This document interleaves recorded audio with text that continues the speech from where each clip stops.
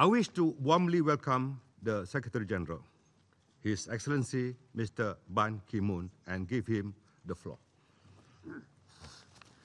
Your Excellency, Dr. Ahmad Zahid Hamidi, President of the Security Council and Deputy Prime Minister and Minister of Home Affairs of Malaysia, distinguished members of the Council, Mr. Emmanuel Roos, Special Representative of Interpol, Professor Gregory Koblenz, Director of Biodefense Graduate Programs at George Mason University, Excellencies, ladies and gentlemen. Thank you for hosting this debate today. The elimination of all weapons of mass destruction is one of the most important obligations entrusted to the international community. We can take some comfort from our success in preventing the spread of weapons of mass destruction.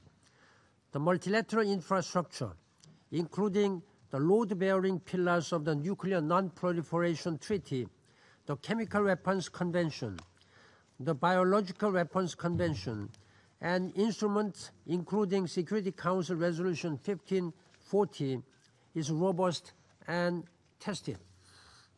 However, at a time when we face greater dangers than ever, the disarmament agenda has stalled in several areas.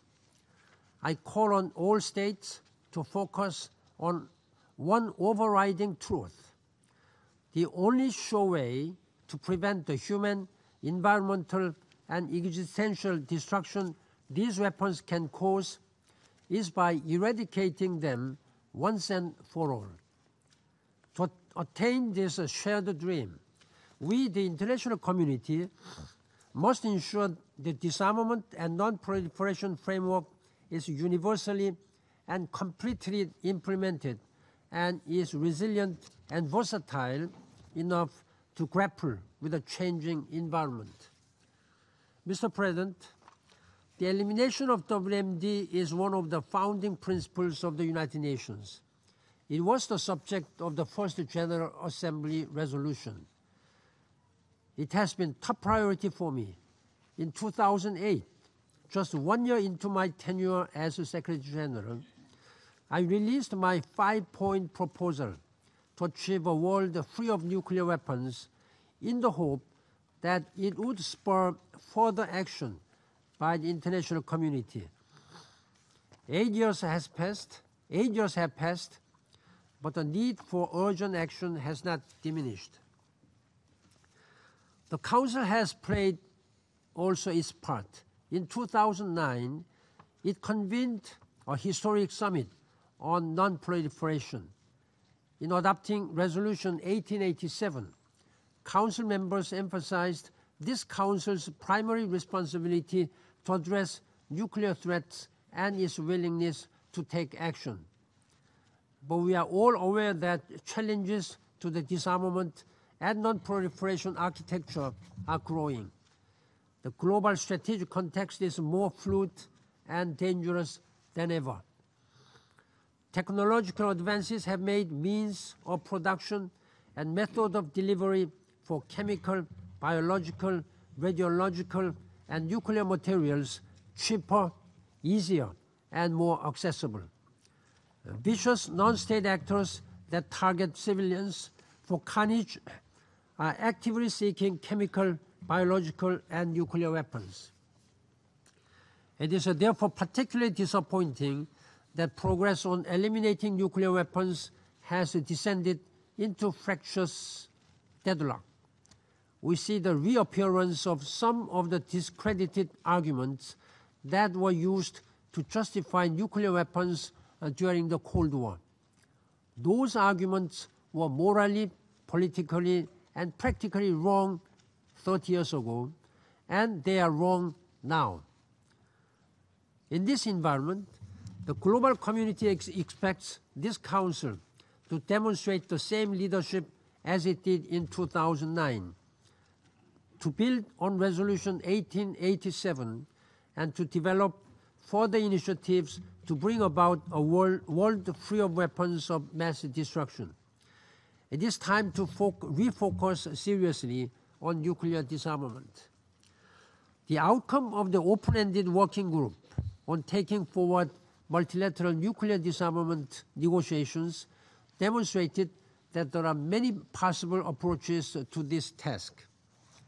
While more needs to be done to bridge the divide within the international community, I am encouraged that all states agree that our collective efforts must complement and strengthen the nuclear disarmament and non-proliferation regime, including NPT.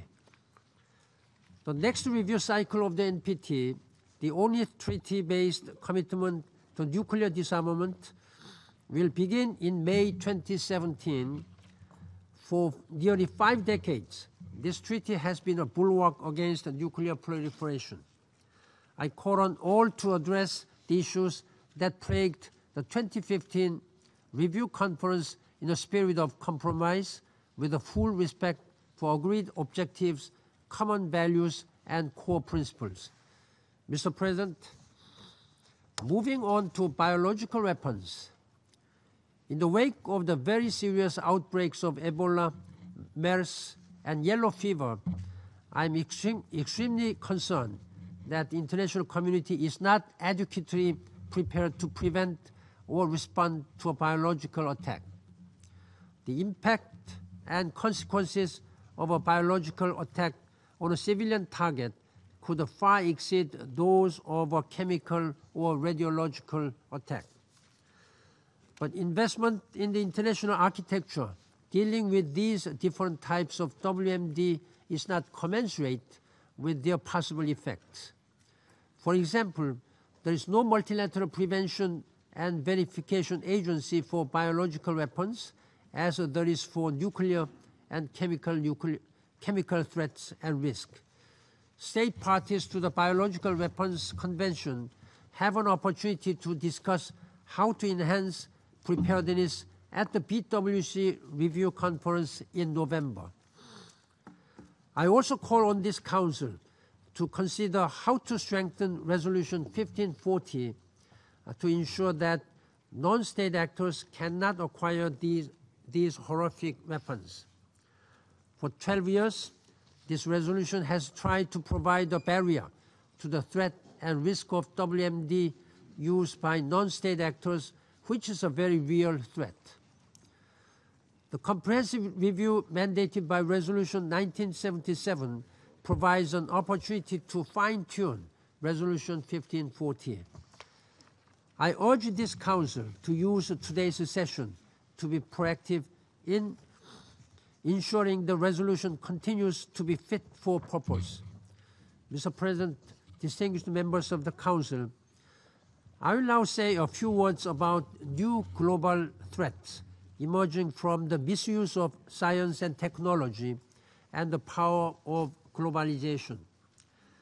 Information and communication technologies, artificial intelligence, 3D printing, and synthetic biology will bring profound changes to our everyday lives and benefits to millions of people. However, their potential for misuse could also bring destruction.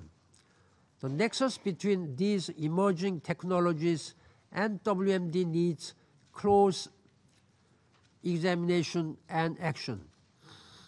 As a starting point, the international community must step up to expand common ground for the peaceful use of cyberspace, and particularly the intersection between cyberspace and critical infrastructure. People now live a significant portion of their lives online.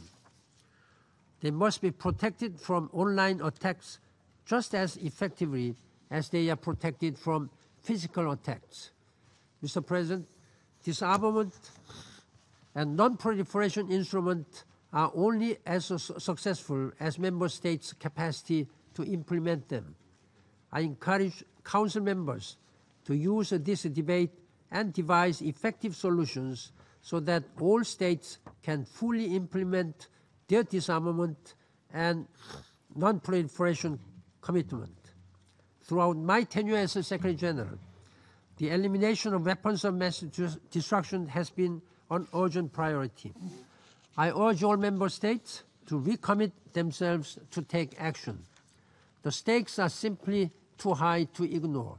I wish you a fruitful debate. Thank you, Mr. President. I thank the Secretary General for his statement.